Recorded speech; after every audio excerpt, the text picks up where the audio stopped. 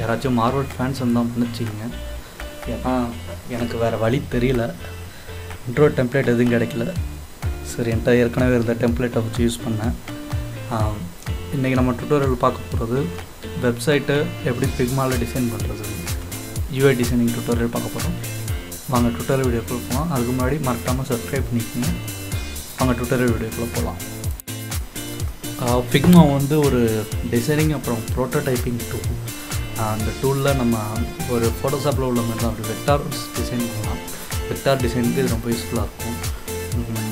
இதில் பார்த்திங்கன்னா special Photoshop மாரி தான், டூல்ஸ் எல்லாம் அதே மாதிரி தான் இருக்கும். இல்லுஸ்ட்ரேட்டர் யூஸ் பண்ணிங்கன்னா இது யூஸ் பண்ணுறது ஈஸி, ஃபோட்டோஷாப் யூஸ் பண்ணாலும் யூஸ் பண்ணுறது ஈஸி, அதே மாதிரி தான் இருக்கும். இப்போ கிரிட்டு செலக்ட் பண்ணிக்கிங்க. இது மார்ஜின் நமக்கு தேவைப்பட்டால் வச்சுக்கலாம், என்ன வேணும். 12 கிரிட்டு கலர் எல்லாமே இருக்குது.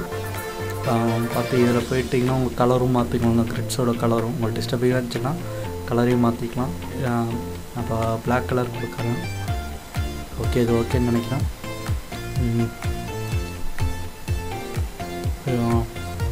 That's okay.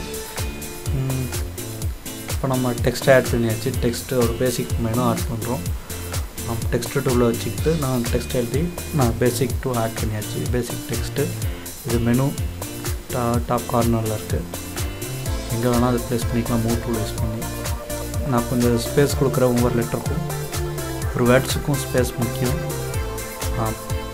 ஓகே, நான் கொடுக்குற மாதிரி கொடுத்துருக்கேன்.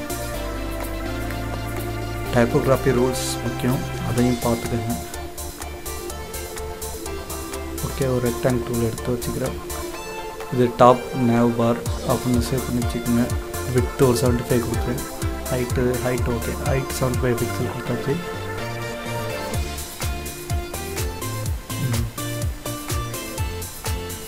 ஓகே, பேக்ரவுண்ட் லேயர் இருக்குது. சரி, ஓகே. இப்போ இதோட கலர் மாற்றிக்கலாம். பிளாக் கலர் ரொம்ப பிளாக்காக இருக்குது, கொஞ்சம் கம்மி பண்ணிக்கலாம் நினைக்கிறேன். கலருக்கு போய்க்குங்க. ஃபாண்ட்டு மாற்றி பார்க்குறோன்னா பார்க்கலாம். ஓகே, எனக்கு இதே ஃபாண்ட் ஓகே தான்.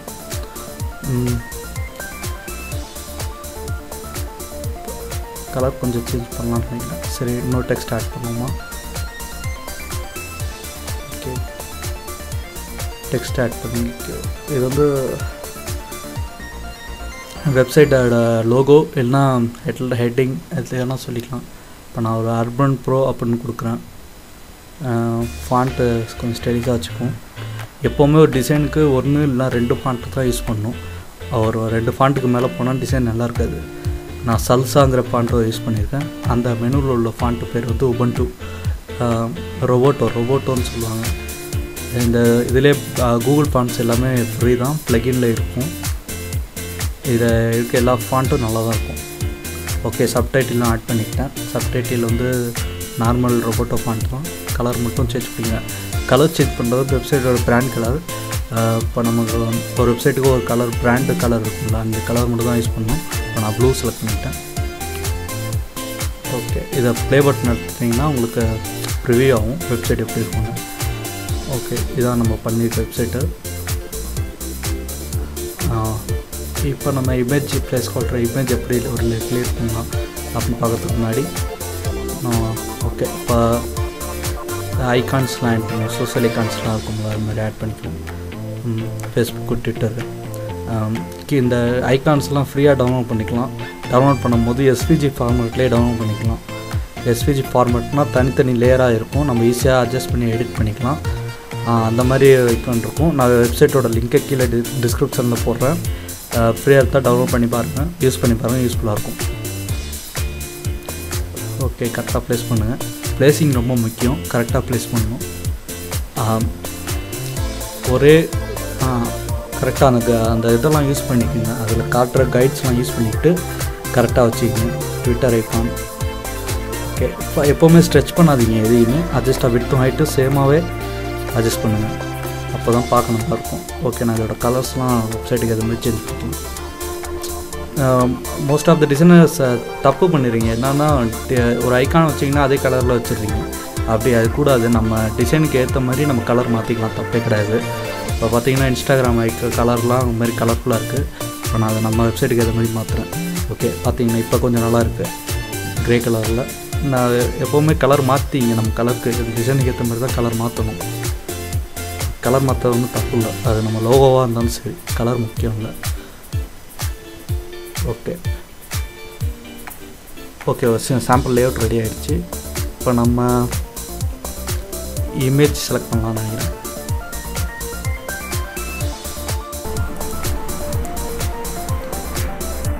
ஓகே, இப்போ நம்ம இமேஜ் ரெடி பண்ணிட்டு இன்னொரு மெனு மாதிரி கொடுத்துக்கலாம்.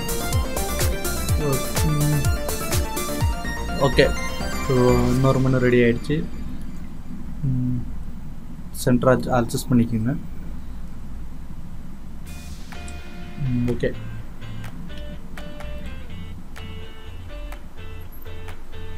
ரெக்டாங்கிள் டூல் எடுத்துக்கோங்க. ரெக்டாங்கிள் டூல் எடுத்துகிட்டு கரெக்டாக மார்ஜின், நமக்கு லேஅவுட் தான் முக்கியம். கரெக்டாக அந்த லெஃப்ட் சைடுக்கும் ரைட் சைடுக்கும் உள்ள அந்த இடைவெளி கேப்பு மார்ஜின் முக்கியம், ப்ளீட் ஆகாமல் பார்த்துக்கணும்.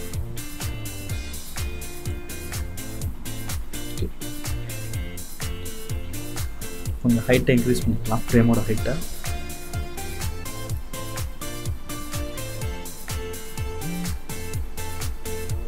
யா ஓகே,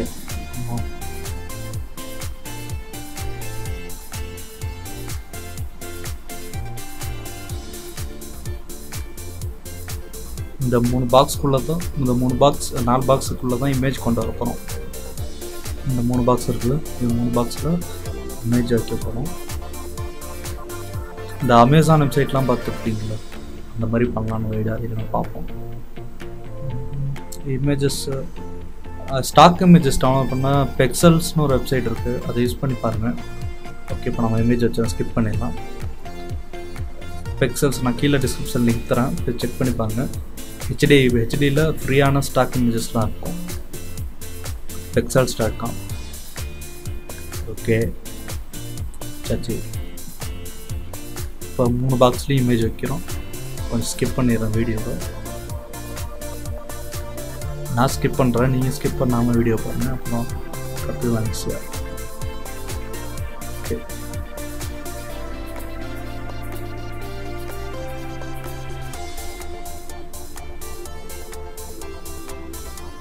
ஓகே இப்போ வச்சாச்சு. இப்போ நம்ம வீடியோஸ் ஓகே பிக்சர்ஸ் வச்சாச்சு. இப்போ ஒரு டார்க் லேஅவுட் கொடுப்போம். ரெக்டாங்கிள் டூல் செலக்ட் பண்ணிக்கோங்க. ஓகே, நான் 2 இமேஜ் கொடுக்குறேன். மேலே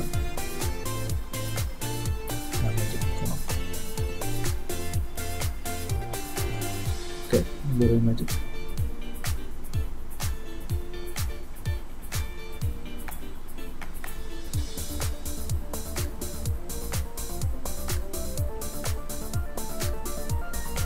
கரெக்டாக அட்ஜஸ்ட் பண்ணிக்கோங்க. ஓகே, இப்போ ரெக்டாங்கிள் எடுத்து பிளாக் கலர் செலக்ட் பண்ணிக்கோங்க. நான் இதுக்கு மேலே தான் நம்ம டெக்ஸ்ட் லேயர் போடப்போம், ஏன்னா டெக்ஸ்ட் லேயர் தெரியணுங்கிறதுக்காண்டி தான் இந்த பிளாக் லேயர். மல்டிப்ளை கொடுத்துங்க, ஒப்பாசிட்டி கொஞ்சம் கம்மி பண்ணிக்கோங்க. ஓகே, இப்போ இதில் நம்ம ஒப்பாசிட்டி ஓகேன்னு நினைக்கிறேன்.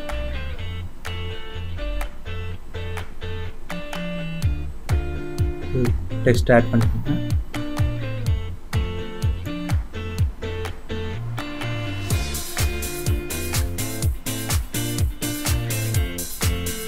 நான் இங்கே